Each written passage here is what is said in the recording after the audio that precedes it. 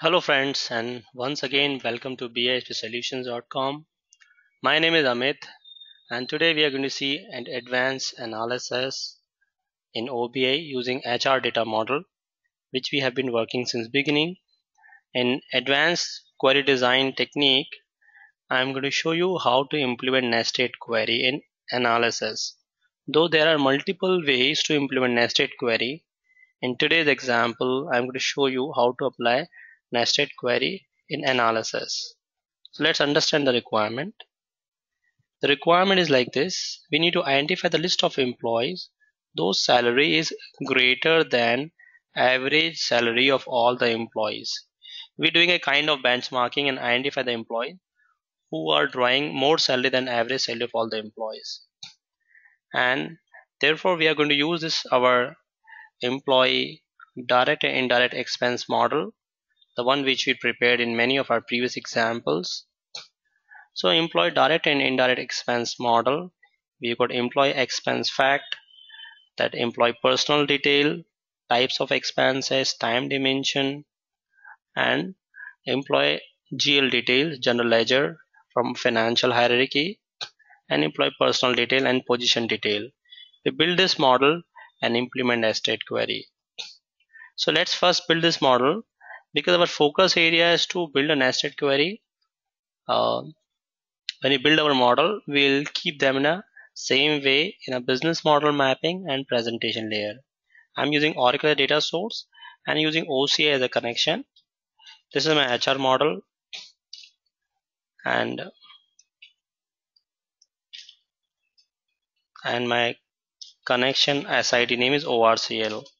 Before you actually connect, you can connect to your HR model and query it, the list of dimension and facts you have.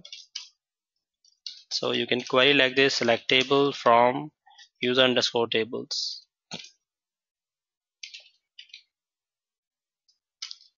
You got 70 dimension and facts, right? Let's bring them. What we needed? So in our example, we need employee personal detail and expense details. So employee personal detail we get from employees, employee dim, employee expense detail which you get from, this is HR model, employee personal detail, employee expense, types of expenses, expense unit. Then we need time dimension, the bottom we got time, and then we account hierarchy, general ledger, so account type, account class, and account name, lookup tables.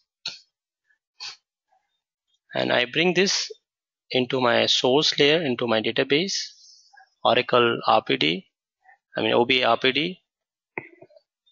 And because we go by in the same way without making any modification, you can right click and visualize the model.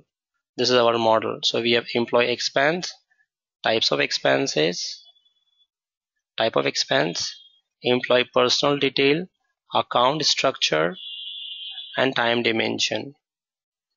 In this example, I'm going to keep my model in the same way, not simplifying. In the subsequent example, we'll see how to further simplify this model. Because our focus area is to implement nested query, we'll keep this model in the same way. It is recommended to apply a row count on your dimension and fact. This way you ensure that your OBIEE metadata is in sync with your underlying source system. You can also look at view data just to make sure your OBIEE is able to communicate to data source. This is done. Now I go to answer and refresh our model. It is all the one which you see is already exist. You should refresh your source layer. We do this in 2 steps. First, we need to identify a list of employees whose salary is greater than average salary.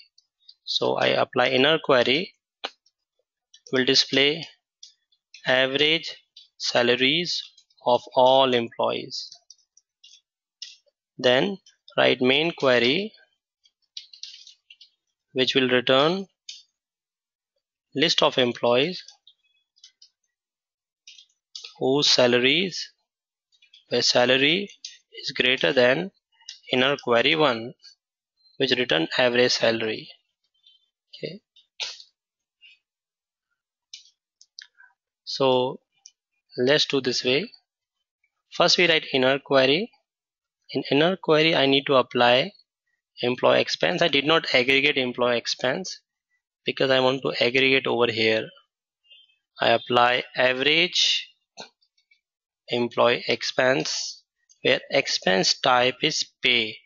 We have got different kind of expenses, so I apply expense type and they support different language as pay. Then filter, we got salary, bonus, benefits. I confine my focus to pay. So you see average of all the employees, pay, right? We save this as inner query. I'm going to overwrite my existing query, inner query. Then I create a main query which will display employee personal details like employee name, salary, cities, first name, last name. Display first name, last name, city, uh, employee expense, and this time employee expense total salary. So I apply aggregation as sum. Although each employee salary would be displayed, we don't have duplicate records, just to make sure, and this value should be greater than. I apply filter, and here's the moral of the story. I apply employee salary should be greater than any based on result of another analysis. I select inner query over here, right, and I select a column called average expenses. So here I find a list of employees whose salary is greater than the output of inner query, and name of column is expense total, and run this. I find list of employees whose salary is greater than average salary of all the employees. You can let me save this first, and then we can look at the query to see the complete 360-degree view of our analysis. So this is my query. I copy this SQL query and keep it over here, and then we see this query along with our output, right? So this is our criteria, this is our query. We display employee total salary, first name, last name, where my salary is total salary is greater than average salary.